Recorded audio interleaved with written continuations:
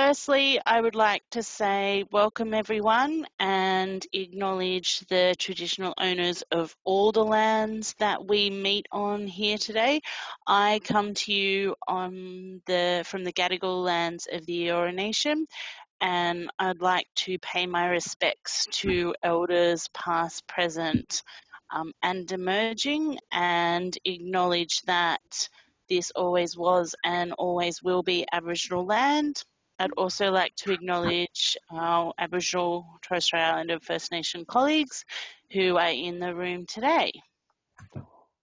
Thank you everyone for joining us for the Dance and Physical Theatre webinar.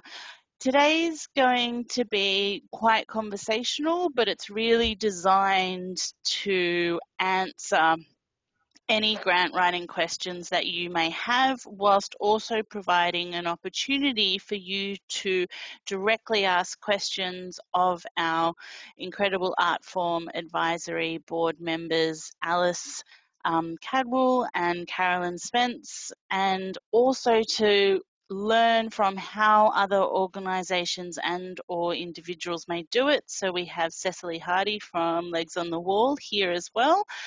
And it is that opportunity to kind of really get an insight. So please use it. Ask as many questions as you want. We're happy to address them and facilitate this in the best way possible that will work for all of you as potential applicants. In terms of starting, it's really important when we think about grant writing that we do understand it is a skill. And it's one that many of us who sit on all sides of the fence have had to hone in over time, I think throughout the careers. But one of the purposes of today as well is this idea that if you start writing at least one grant for your project or program, then you're able to look at how you can repurpose that for other funding bodies that you may go to. So it's about not having to duplicate your efforts, but really being able to build on producing a really strong foundation. Next slide, please, Shane. I'd also like to acknowledge that I have the incredible Create New South Wales colleagues in the room today. I have Shane, Grace, Tammy Close, Sarah Rose, and Nick Santoro, I think, and they'll also be putting in links and everything in the chat box, so you've got a really quick, easy access. Currently, Create New South Wales offers a range of grants. We have project grants which aim to support one-off projects. This can be as a development or as a presentation grant and are available for organisations and individuals. We also have program grants, which are annual funding for organisations to deliver a 12-month program. We also then offer small project grants of up to $5,000 for individual artists, and this is on a rolling basis where they're assessed every 3 weeks. At the end of this year in November, we'll also be having the Local Government Authorities grant, and then from September, round 1, we'll have regional arts touring, and then there'll be a second round in 2022 of regional arts touring. And then we have also the creative leadership, which is about supporting artists and practitioners at different stages of their careers to take up new professional development opportunities. And you'll see in the chat, Nick's also put the guidelines up. Thanks, Shane. So these are our 3 incredible speakers today. These are a little bit of their bios. Alice is the General Manager and Creative Producer of Spaghetti Circus and also sits on our Dance and Physical Theatre Artform Board. Carolyn is the Chief Commercial Officer and former Director of Education Outreach at Sydney Dance Company, also our Artform Board member. And Cecily Hardy is a Senior Creative Producer at Legs on the Wall, and Legs was successful last round in receiving funding for their application. So this was really about also providing concrete and real-time examples of successful applicants. So because Dance and Physical Theatre covers a whole lot of art forms, we thought it would be good to actually start with a really brief and succinct discussion of the different areas that this encompasses. So I might start with Alice and talking about what physical theatre encompasses and the definition of that. Awesome, thanks, Brianna. So the breadth of experience on the Dance and Physical Theatre Board is really broad. So it's really worth thinking that the assessors aren't just from your art forms. So circus and physical theatre is included. So there may be practitioners and assessors who haven't seen your work before. So we really encourage a range of applications from the dance and physical theatre. And in terms of circus, we really understand that there's a range of devised works, small to medium companies. There's a whole lot of people out there who we encourage applications from. And we also really acknowledge as a board that there's a lot of New South Wales practitioners that have often moved to other states. So there's a whole range of people in the room, but yeah, we really encourage those applications. And thanks, Alice. And Carolyn, for you, what's contemporary dance encompass, and what do you, how do you define it? Thanks, Brianna, and thanks, Alice. I think that it's so true. We see such diversity in this sector, and contemporary dance is also exceptionally diverse, and we see that reflected in terms of everything from commissioning new works. It could be from the independent sector or small to medium. It crosses circus, festivals, physical theatre, dance education and training. We look at applications from dancers, choreographers, Indigenous artists, and the board is very reflective of that diversity as well. In terms of contemporary dance, we see lots of applications around developments, presentations, residencies, advocacy bodies, a whole range of different ones. I'm happy to answer any specific questions if anyone's not sure if their application fits into the dance and physical theatre art form board. Thanks. And maybe, Cess, I'll ask you the same question as a producer from Legs and also the history of Big Heart is, how would you define Legs' work in terms of an art form as well? You're on mute, my darling. It's so interesting for us because we often slip outside of boards depending on how they are defined through time, because physical theatre sometimes sits in such an in-between space. Like often we will say that we kind of sit in the meeting point between theatre, dance, circus, sport and street. But I suppose we've kind of honed it down to two key thoughts for us personally at Legs in terms of physical theatre. And that's that, one, that there's a physical practice or a physical language that's at central, like really at the core of the work. It doesn't have to be the solo art form, but it has to be so integral to the work. And also that number two, I suppose, is that we're taking the audience on a journey, that there is a sense of story. And for us equally, and for many of you, I'm sure, and I know many of you, it's true that it doesn't mean a linear narrative. It doesn't even necessarily mean a scripted or a text-based work. It can be non-verbal. But yeah, I suppose the one thing that we say when people ask us why does Legs stick with physical theatre, our kind of one-liner has become when words are not enough, or when words alone are not enough. I love that. That's a beautiful thing. And I think in terms of those looking at putting applications in, particularly around devised process and where it may look as interdisciplinary, that's a really nice question to ask. In terms of grant applications, for you, Alice, what does a successful application look like? I really want to see a spark as an assessor. So we're seeing so many applications, and we're reading, just like you're, writing so many pages. So I also really acknowledge just how hard people are in the final few days of this application process.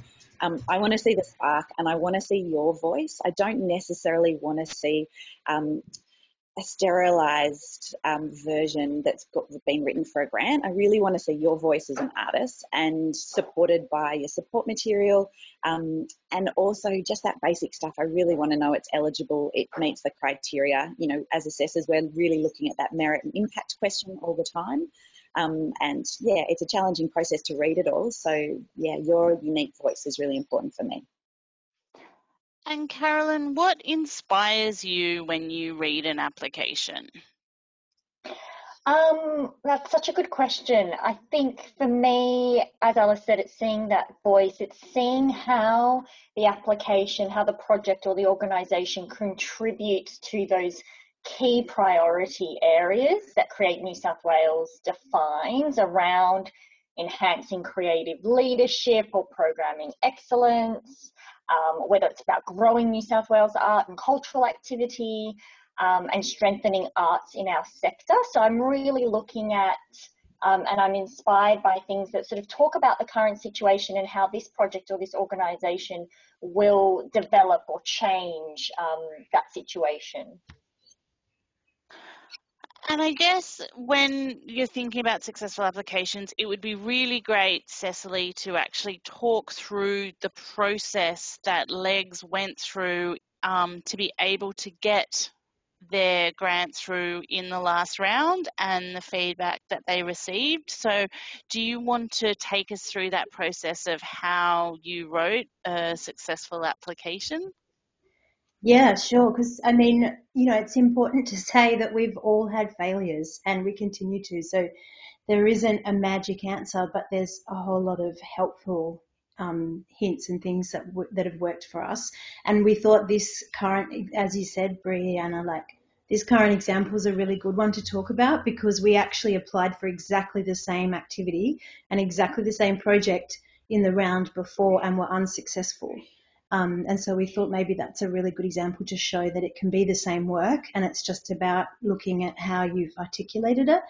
And the project that we've recently received funding for is Lazy Susan, which is a new work going into creative development. And it's been created with 3 regional partners, which will end up being a physical theatre site-specific experience that takes over a local Chinese restaurant and the audience takes over the local Chinese restaurant and locals are included as part of the show.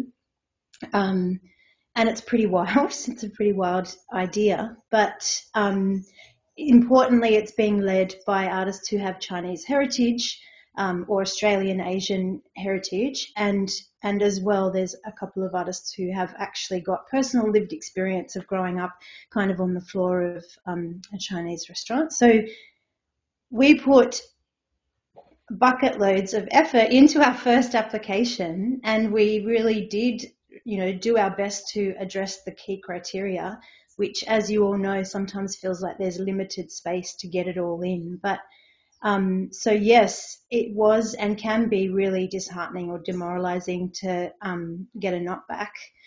But we thought maybe there's some general helpful thoughts and then there's a few specific examples of adjustments that I made that then went into our second version of that application to be successful. I think a really big one that maybe seems obvious in a way, but is really good to keep in mind is that you don't take it personally. So if you get the knockback, try to kind of put the emotional response and the disappointment of that to the side. And look as much as you can with an outside eye or an objective eye because it actually is really bloody useful. And an unsuccessful application does not actually mean that the project is unsuccessful or weak. And sometimes you can forget that when you have your confidence knocked. What else? Fundamentally, I think that that shows you it's about having faith in the project that you want to undertake. And for that reason, you don't take no for an answer. So often we find that despite getting the knockbacks at times, that it actually has made the project stronger to have that time for extra refinement. And if it's a project that you feel like is worth fighting for and you want to come back again with, then that kind of shows you that it's got depth and value and that it's just about finding a way to articulate that. So it does move the assessors, as Alice and Carolyn said, when they're reading, tens of thousands of applications. I also think one that I asked Brianna that she wouldn't kill me because you do have to be not afraid to ask for as much direct, relevant feedback as you can and push as hard as is possible without annoying the hell out of all of the staff, because that makes the difference. It allows you to address the specific weaknesses, which can be quite small in your application, and allows you to address that and shift it so that it is more holistic, and actually the assessors have more fun or more interest reading about that project in a better way the next time around.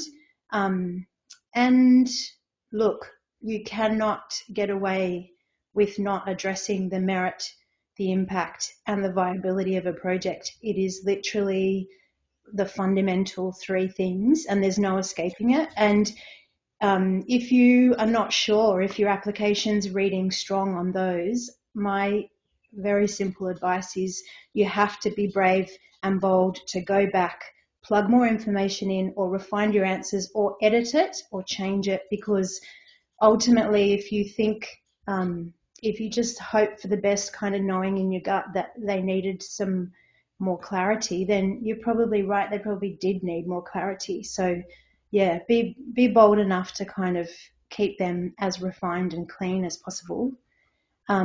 And then I suppose there's a couple of examples really specifically for that project, for the difference between application 1 and application 2.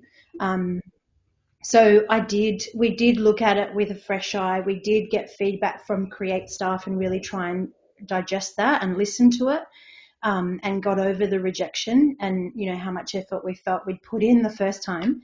But yeah, and I think from my perspective, an important point to make, which often actually doesn't kind of get made, is that it's okay.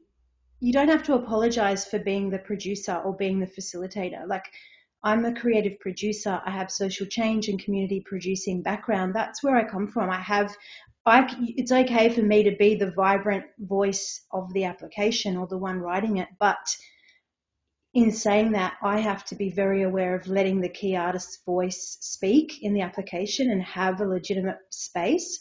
And that's also hugely true if you have community, you know, mentioned or engaged in your application, because it has to be real and you can't speak for them. And it is so obvious when you are speaking for them. That probably would be my number one advice, and I have to continually take it myself as well. And you really want the project to read as dynamic and inspired, but also achievable. So that's a really big thing we found in terms of, don't try and do every single thing and have this huge kind of activity that's almost even too difficult to explain in the space you have, that it's okay to have an achievable amount of activity that could even be staged out, that can still be vibrant, and it can be unashamed about that it's building to further activity or other stages yet to come. And that can be something that you can be bite-sized and achievable. In our second application, we actually reduced our creative development activity locations so that we could focus on a deeper kind of centralised community engagement and maintain our focus for achieving the artistic milestones that we'd mentioned that were so important to the process. And we didn't reduce the budget, because actually we legitimately still had individuals undertaking the activity, but we refined it down and simplified the action, you know, and the busyness of the project. Another important thing that's relevant to those two applications was painting the picture, as Alice said specifically, you know, that you really want to see the soul and the excitement of the project, and you don't have to get caught in the bureaucracy of sounding official and, you know, answering kind of dryly, because that's really boring. And these are artistic projects. So, you know, with our second app, I learnt that it was okay to outline the vision of the show and the audience experience that we intended to create, even though that wasn't defined until we were going to be in the process. And I had been a bit afraid of that, you know, and sort of shied away from expressing the artistic vibrancy because I didn't want to speak for the artists. But I think that actually in reflecting on it, it was important to be able to show the vision, and it's okay for that to shift and evolve once you're in the development process. But for the purpose of the application, you really want to paint the picture. And in our application, I included, the second time around, we included an audience visual map, visual experience map that was created with the lead artists that really outlined the artistic kind of framework or journey of the specific show, so that they had a sense of what the audience would actually be, experiencing and taking home with them. And I think that did actually make all the difference. The other things I would say really quickly is... So I was going to say that painting that picture for the show is something we really see in successful applicants. So sometimes we see people paint the picture of all the lead artists, but they don't tell us, because often it's a devised work. Yeah. They don't often tell us the story of the show that we're funding. Rather, they'll just tell us how awesome these artists are. So, yeah, learning that language is great. I think that's a really big one, because it sometimes looks like you're leaning on just the reputation of those artists and what they've done before, rather than being really expressive about what you're intending to do, like what this future work is. But I know that from a producer or a facilitator's perspective or whatever, sometimes we shy away from that because you get so trained into not speaking for the work before the work exists. But I think in an application, you have to just be, like you said, Alice, that you've just got to be bold. It's okay to say, here's what we're imagining. We're going to legitimately go through the process. Things are going to change, but this at least gives you the vibrancy of the work.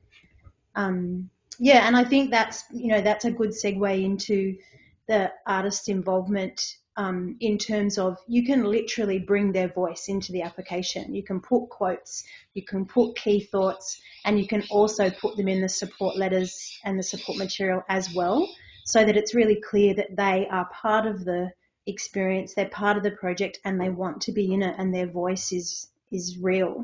I think that, like, for our project, it was really dependent on our regional partnerships, and we just realised that the first time around we just hadn't really amped up that voice, so we literally just prioritised adding in a regional partner's email rather than a formal letter, so that we could show their legitimate voice and their interest in their own words in the project and what it meant to them. The budget...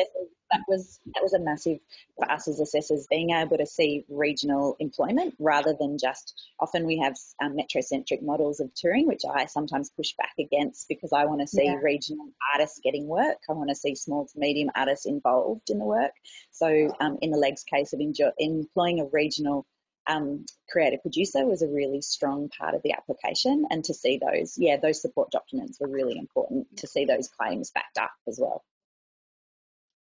Yeah, I mean, that leads into what I was going to sort of say about the budget. And I know, Caroline, you're going to talk more about the budget, but it really is the honest story of the project. Like, you can talk really fancy and fluffy in your application and make all of these amazing promises, but your budget just tells the honest story of that. And if they don't match, it's really obvious. So just have a look at it that they are telling the same story, and compare them and make sure that they sit well with each other. And also, I think another checkpoint is just, in that way, that if your budget's too low or too high, it's always, I find a really simple way of looking at it as if your company or you as an individual were paying for the project with your own money, because it's a really good way of going, oh my God, am I under-resourced? Or, oh my God, am I inflating costs and, spending money that is so hard won? It's a really good checkpoint of trying to find that balance. And then, like you said, Alice, an example for that specific second app was that we made sure that the community producers that had been identified were paid for, were earning fees just the same as the key artists or the city artists or whatever, so that there's this valuing community participants and valuing regional partners and regional artists as much as anyone that's involved in the project. Absolutely. And I think maybe that's a good point to go to Carolyn and talk a little bit about the budget and how the role that a budget plays. From a Create point of view in terms of the guidelines, we talk about viability being looked at by Create, and then that's given to the Artform board members. But from an Artform board member perspective, the role of the budget is quite important, and I think, Carolyn, you're really able to articulate that.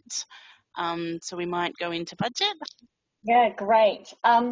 I think the budget is such an exciting place, as Cecily said, to tell your story and to support your story with very tangible evidence.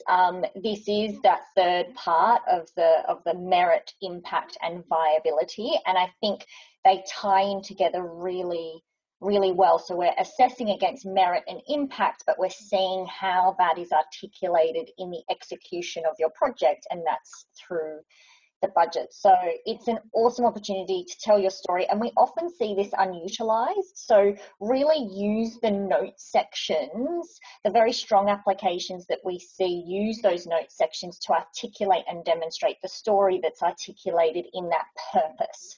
So if we think about the purpose of your application, who you're targeting, how you're getting there, who's involved, what are the metrics around your impact, whether it's Artform or audience, how many people are involved, all that can be captured and told in the budget.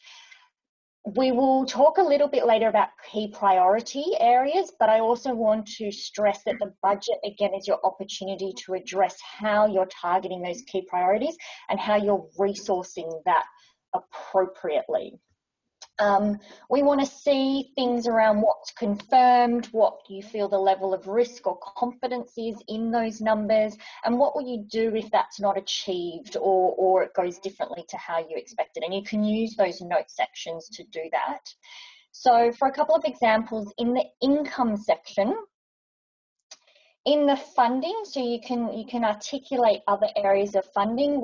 It's great and helpful to see what stages of negotiation you're in, when you might find out, how will you fill the gap if you're not successful? Will you scale the project differently, or is there other opportunities to meet that funding need?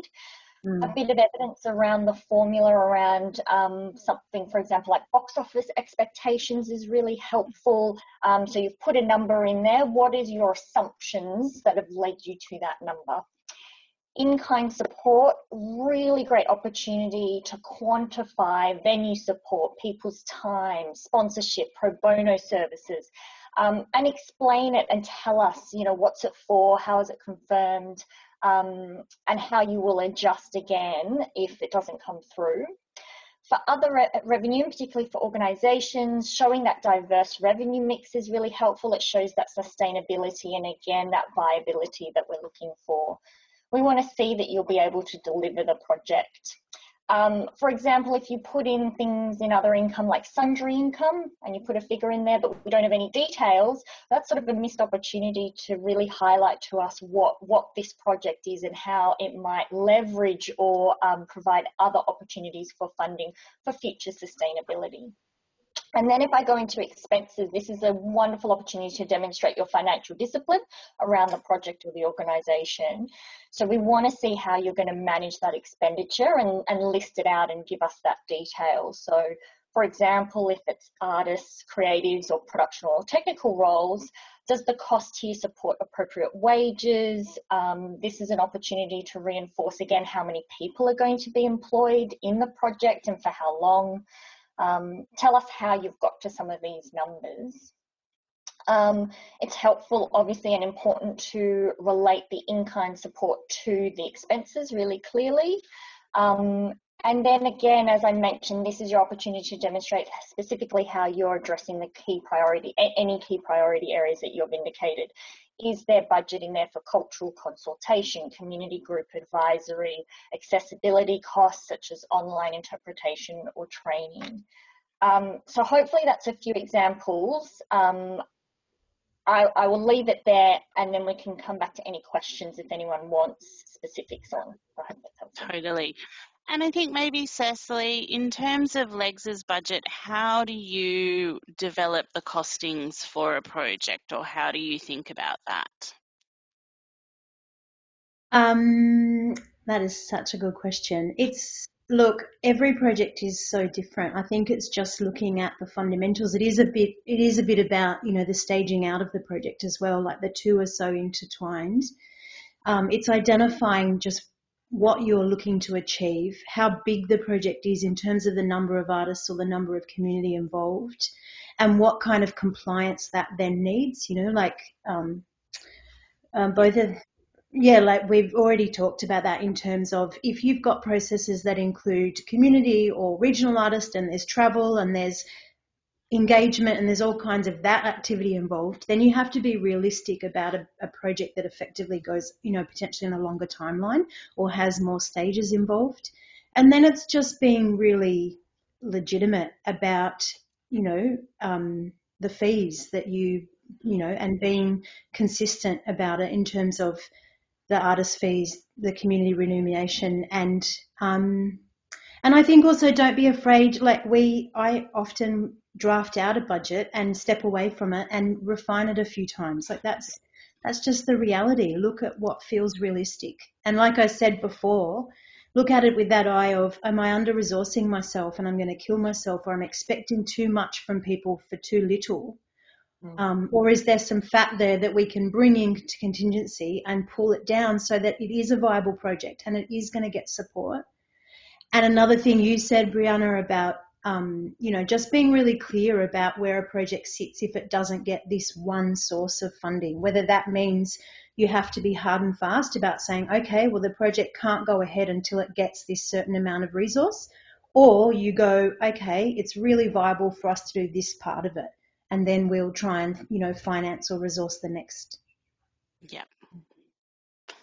And I think that kind of leads to this idea of, how does the board see staging out a project? Do you see that as a positive thing that you as a board support?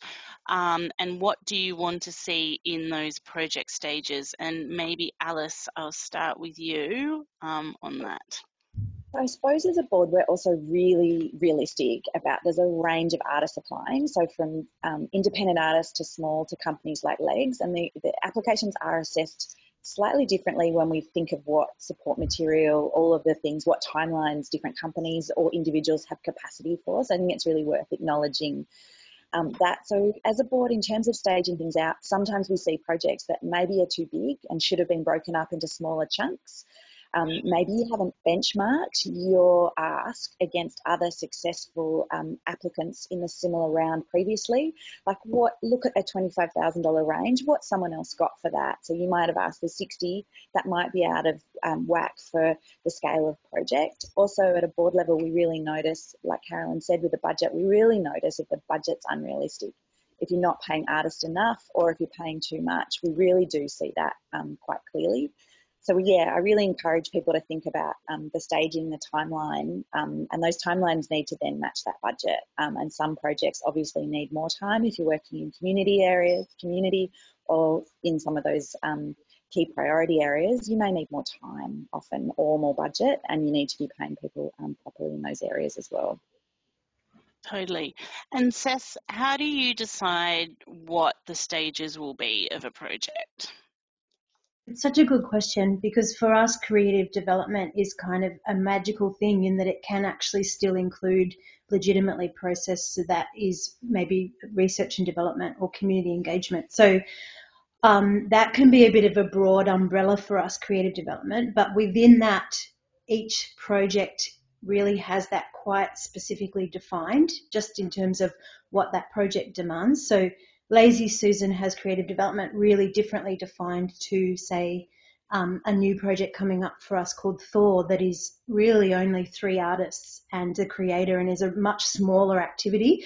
It's much more epic in terms of physically what they're undertaking, but as you can see, it's a totally different project in terms of what creative development is defined by. With Lazy Susan, there's a whole lot of investment in process with community, identifying partners, going out to regional centre, doing research and development live one-on-one, going into family homes and so on, and having that process supported, and then having an outcome for that, which isn't necessarily kind of a high art performative outcome, but speaks to that kind of combined creative development, research and engagement process. Yeah, so hopefully that answered your question. I think it does.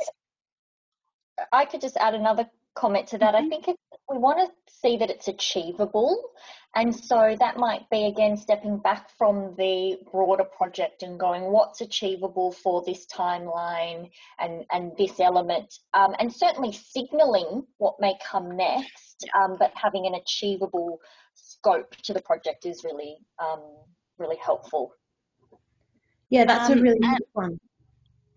Amazing. Yeah. And I know, David, you've got to go, but I will ask your question at the end. But whilst I've got you, Carolyn, I might ask Paulina's question, which is on sunk costs, such as items for which they have spent money on. How do you deal with the context, or how do you explain those in the budget? How would you like to see them appear? And Carolyn, I'll probably put this one to you. Yeah, sure. I think do look at the eligibility, because I know that for the funding, it's not eligible to fund things that have already happened prior to the funding round. So do just check that with sunk costs. However, it might be possibly, I'm thinking things like costs or expenses around things that have been developed. So then that might become in-kind support because it's contributing from work or development or IP potentially. Yeah, I hope that's helpful. I'll have a bit more of a think for some costs, yeah. And in terms of putting a really strong application together, what is the role that support material plays and how do you do it? And maybe Alice, I'll start with you on this one. Yes, so support material for me is massive. Also, as a regional assessor, I'm just not there in the city seeing the same work that some of my other board counterparts are. And I know it's really obvious, but really checking those times. So we don't want to see a 20-minute video attached. And in fact, it's really hard to assess those ones because we're looking at 3 links, we're looking at multiple applications. We've given ourselves a time limit to look at your support material.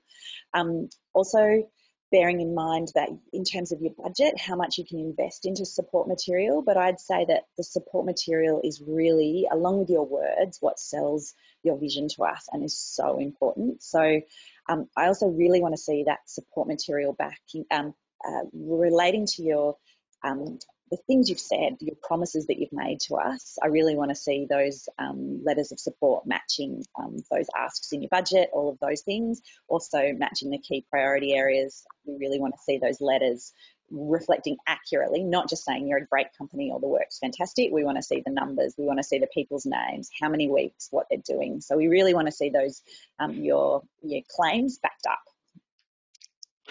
And how do you put support material together, Cecily?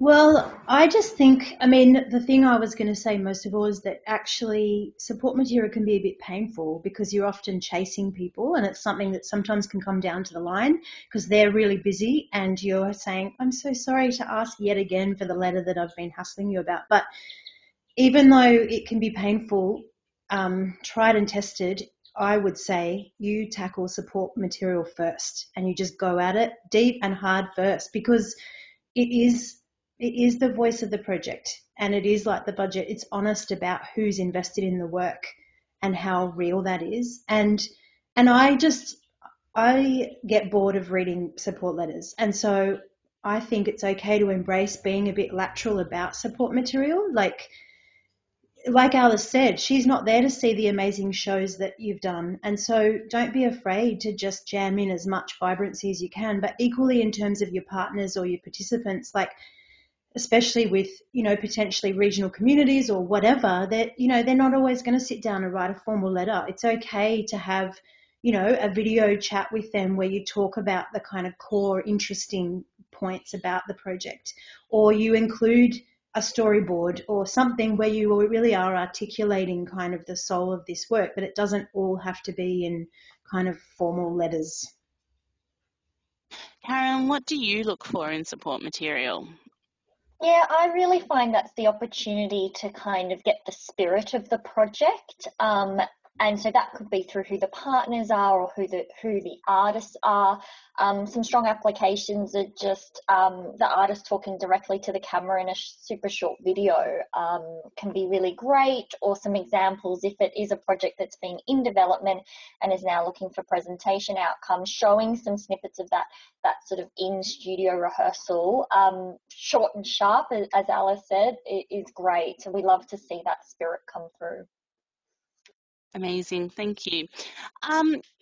You've all mentioned it, particularly in terms of budget, but the questions of key priority areas and how you address them, but also I think the first question should be, what is the impact of these areas and what are you looking for in an application? And maybe I'll start with you, Alice, on this, particularly from a regional and young people's perspective. So my number one advice is kind of don't address them all if it's not authentic to your work. So much we see people ticking all 5 and then they don't have genuine partnerships in those areas, so they're not backing them up. So yeah, make sure it really resonates to your work. So for regional engagement, like I've mentioned with Cecily's work, we want to see local artists employed, regional artists employed. We really want to, I personally don't always want to see the experts from the city coming into the regional area, presenting a work for an hour, one workshop, and then leaving. I want to know that you're connecting with the Rado in the area. I want to know what your follow-up is in 12 months' time. So yeah, I'm really interested in that deep regional engagement. Also working with young people, really we as a board also realise that you are often devising work with young people. You're not necessarily bringing a play in that's already structured, but we want to hear from those artists. And that can be exactly like Carolyn said in support material. We can hear from your young artists what it's like to be an artist in your company or the theme of the work you're going to be devising. And speaking directly to us, it doesn't have to have high budget. It can be shot on your iPhone. So it's that artist voice that we want. In the same, it doesn't have to be glossy shots of in theatre shows. We want to know what it's like to work both with young people and in regional and communities and across a lot of these priority areas. We really want to see that relate to your merit and your vision and that impact. This really backs up your impact. Yeah, that's from those two. Does anyone else want to answer for some of the others? Yeah, I think for me, we assume projects are inclusive. So ticking the priority areas isn't about inclusivity. It's about that very genuine, authentic relationship to that key priority area, whether it's young people, people from culturally or linguistically diverse backgrounds. Don't worry if you don't tick them all that we're perceiving that as not being inclusive. We know that works and our practice and our art form is about inclusivity. This is about where there's a very genuine priority in the project relating to one of those groups. And I think that's important to note also that Create New South Wales, we have particularly for working with Aboriginal and Torres Strait Islander communities, we have an Indigenous protocols document that we require applicants to adhere to. Also in understanding the importance of IP, particularly around First Nations communities, and we do want to be able to see that there is an understanding and that community leadership and self-determination is also present within the projects across all the priority areas, because that is part of Create's commitment to these areas as well. And just to really quickly summarise them, and I hope I don't forget any, Create New South Wales priority areas are New South Wales Aboriginal and Torres Strait Islander people, people living in Western Sydney, people living in regional New South Wales, artists with disability, young people, and artists from culturally and linguistically diverse backgrounds. And again, to probably reiterate what Carolyn said, and this all the art form boards actually say, is don't tick them if you're not actually delivering in this area, because overall for an application it's really about creating the least amount of questions from the Artform board in the application that you're submitting rather than creating more. And we know that audiences may come from all those different groups and that you would be being accessible, but what we'd be looking for in an application which is around working with or projects that prioritise people with a disability is that it's led by artists with a disability, or it's specifically for participants with a disability. Yeah, so really finding that genuine connection and then backing that up with your support evidence and your budget. Exactly. And so, Cecily, you mentioned this earlier as well, but I think in these times, and I know that sounds a little bit cliched, but we're all highly in tune with what's happening in the world and the impact that's having on us. And that often means that our resilience is being used in different ways.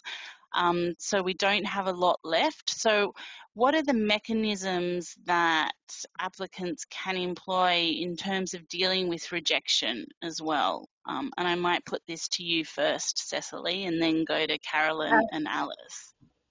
Yes, well, like just marshmallows hidden under the desk when you read that email on a Friday afternoon. You always get rejection emails on a Friday afternoon just to ruin your weekend. But no, that's a lie. I don't have marshmallows under the desk. Look, I think that it really is about not taking it personally. It's really being able to distance you from that particular application, not getting it, because half the time the assessors want to give a whole lot more of you, the bloody support, and they haven't been able to. So they've had to look at the smallest weaknesses to discount you, and I've heard that time and time again. So I think it's actually just looking at it from that, let's just be bloody pragmatic and be a dog with a bone and go, right, how do I address the things that are making this just miss out? And just don't let it get you down, or even let it get you down and then get over it and then just bloody well apply again and just ring Brianna all the time for just hassle. Just be a squeaky wheel because you get there. And I think fundamentally, like you were saying, Brianna, you've got to ask the question about what the broader global impact of the work you're trying to do is. You've got to ask yourself the hard questions. I do it with myself and we do it with our company, and sometimes it's hard to answer that question when you have an emotional attachment to a project. But you've got to say, where is it sitting in the landscape? How urgent is it? How relevant is it? How is it going to read to someone who doesn't have the same emotional investment I do? Or you've got to find ways for them to be invested in the same way you are because of the combination of factors that you love about the project. The artists are amazing. The community is amazing. The time is now. If you are passionate about those things and you find a way to express it, then it's going to be a strong application. Thanks, Carolyn. Yeah, I think don't take it personally. We want to fund so much more than we're able to. But if you are rejected, review the project, take some time back from it, and then come back to it, review, potentially go back to that purpose, consolidate that purpose, finding clarity in the purpose, why you're doing that. An opportunity could be about looking at the staging. Is it about doing something on a smaller scale or breaking up the stages so that then there's evidence going into future funding rounds? And again, I think articulating or reviewing your articulation of what's the current situation and how is this project, how is this work going to change or add or develop the art form in New South Wales. Thanks, Carolyn. Alice? I think the hardest words for me, both as an assessor and when you receive it, is unfunded excellence, because that really acknowledging, like we've all said, there isn't necessarily the budget to go around, but if you can step back from your application and go, how do I go from getting a 7 or an 8 in a score to getting a 10 or a 9? Like what is going to make you make those small tweaks that will then take your application to that next level? Also being really realistic for your time. If you are an independent artist, the amount of time that you put into this application is really massive. So starting early next time, or getting mentorship, really working out how to take that to the next level. And again, I've said that benchmarking, but also looking at what the success rate is for the applications that you're applying for. I was really surprised in our conversation with Brianna to learn that those quick turnaround grants are only a 12% success rate. Yeah. And then the board that we're sitting on is around 40 to 50%. So there's a higher success rate, but obviously there's a lot more work. So really looking across the board at all of the grants you're applying for and what the success rate is, who else is successful like you, and really kind of not giving up. I think one emerging artist in Melbourne that I first worked with, I remember them saying they submitted those 17 applications before they got to the 18th that was successful. And yeah, just working out how to reflect on your own work to work out how to take it to the next level.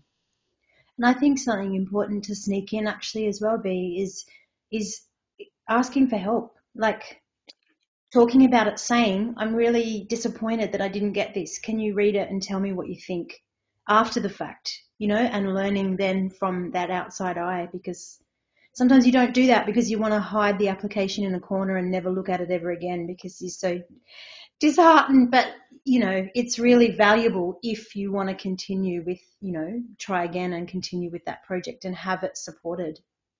Yeah, don't let the time be wasted. It's continuous development and improvement. So don't sort of, as you say, if it's rejected, put it away, never look at it again. There's lessons and learning in that which may help for future applications.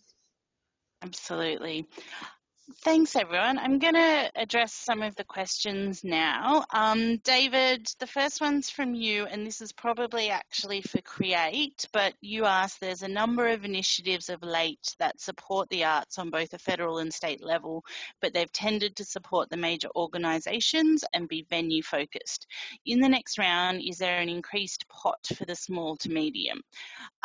So for the Arts and Cultural Funding Program that Create delivers, and I obviously can't talk for federal, we have a set budget which the Minister announced at the beginning of this financial year, which has increased slightly, and that's support for projects of excellence. One of the questions in this same vein that was asked online on Eventbrite, which was, is there an allocated pool of funding for this board for this round?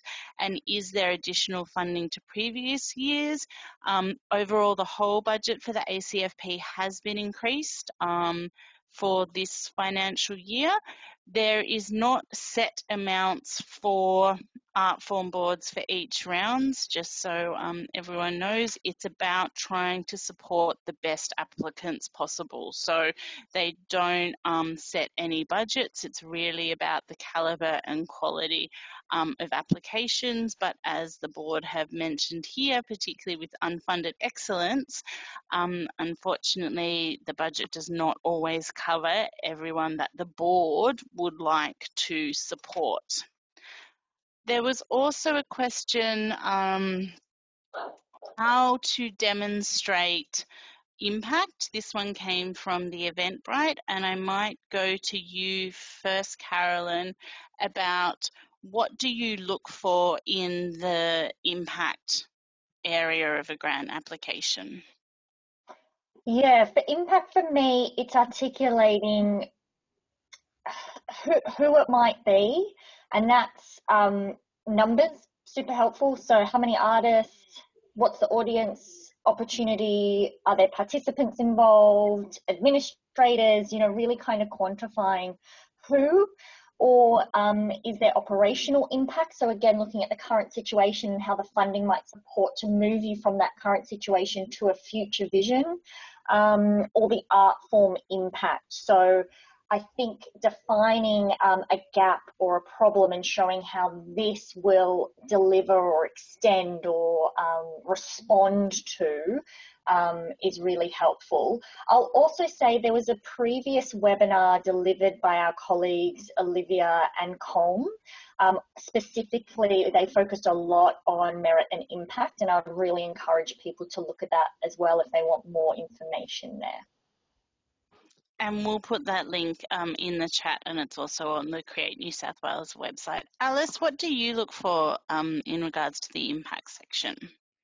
I really look at those numbers, yeah, again, telling the story and making sure they're genuine. And so, yeah, addressing those key priority areas, but also I really want to see, yeah, how many artists are engaged, what the work's doing, what it's doing for the sector. So we might see a work that's changing, that's challenging choreographically, or we haven't seen something before. So also pushing art forms and I also am really interested often in the practice. It doesn't, because we often work in community arts, it doesn't always have to be on the stage at the Opera House to be celebrated as excellence. Those impact really shows why your work is still of a high merit just because it's not in our city centre being presented at that level. Amazing. And we've got another question from Hamish, which is in regards to board choice. In terms of producing a circus, physical theatre, performing art print magazine, which board would that apply to? The literature board said it's the board that it enriches the most. As that a magazine of that type would fit this board. From a create perspective, you'd absolutely be eligible to ask the dance and physical theatre board to that to support that type of magazine. And Alice and Carolyn, would you both agree that a publication around your art form would be received within the dance and physical theatre board? Yeah, I think so, particularly because it would be looking at supporting and developing the sector, and that's quite important. So anything around partnerships in the sector or deepening audience engagement across the sector. So I think there would be a fit there. Right. Yeah. And maybe, Alice, because the second part of the question is it's focused on regional New South Wales based artists. In terms of the criteria it would fit the new work, what would you be wanting to see from anyone engaging regionally? I just want to see those really clear partnerships, so those letters of support backing up what the impact's going to be, and also from those companies that work may be with, and those New South Wales artists that we might not know as a board. They're not necessarily applying to us currently. So, yeah, those letters of partnership with that sector that may not be as visible to this board currently would really help. Also, Amazing. I think Anna, like Hamish is a good example, potentially of artists that are also trying to diversify their, what their practice is or what they're even able to make income from, and just not shying away from that, talking about that kind of diversifying of skills. Yeah. And supporting Absolutely. artists in different ways, that he's potentially employing artists to create the magazine, etc., as well as the impact it's having for the sector.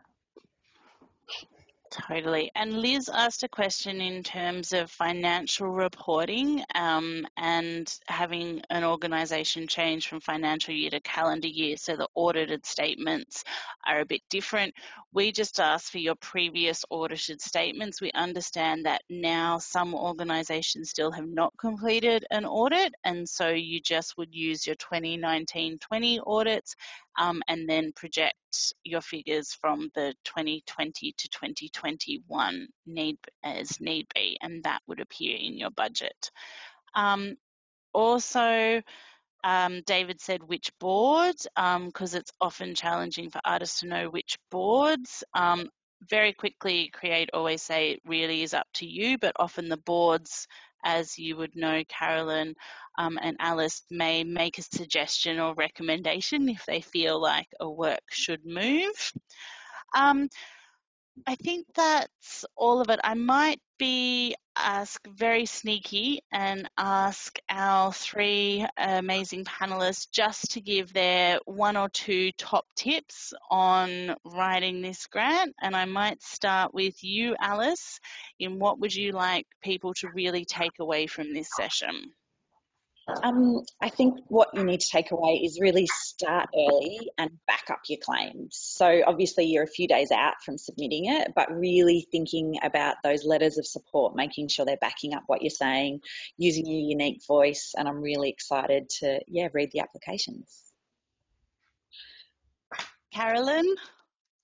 I might stay on the theme of the budget. So use the budget to tell us your story, use the notes, show that evidence relating to the key priority areas and all the quantifiable resource that goes into delivering the project, put it in there so we can see it. Thanks. And Cecily? Well, I can only speak from being an applicant, not an assessor, but I would say for me, don't forget the voice of the artists or the people that you're saying are leading the project. Don't speak for them. Get feedback. Do not leave it to the last second. And I know that better than anyone, but give yourself just enough time to have an outside eye to read over it and be realistic about the money that you're asking for and how that relates to the impact of the work. It's true. Submitting at 4:59 is always the most stressful moment, I think, in writing a grant. So try and avoid that if possible. Yes. And I say 4:59 because Create closes at 5 p.m, not midnight, and it's actually good to also remind everyone of that. I would like to say thank you so much to our three incredible contributors and speakers today, Alice, Carolyn and Cecily. We really appreciate your time and effort and the generosity of knowledge and information that you've shared with everyone today. Thank you so much for that. If anyone does have any further questions or anything comes to you, please email or call Create. Our numbers and details are up there. But for now, I'd like to say thank you and thank you everyone for attending, and we hope this was very useful. Have a lovely rest of the day. Thank you. Thanks.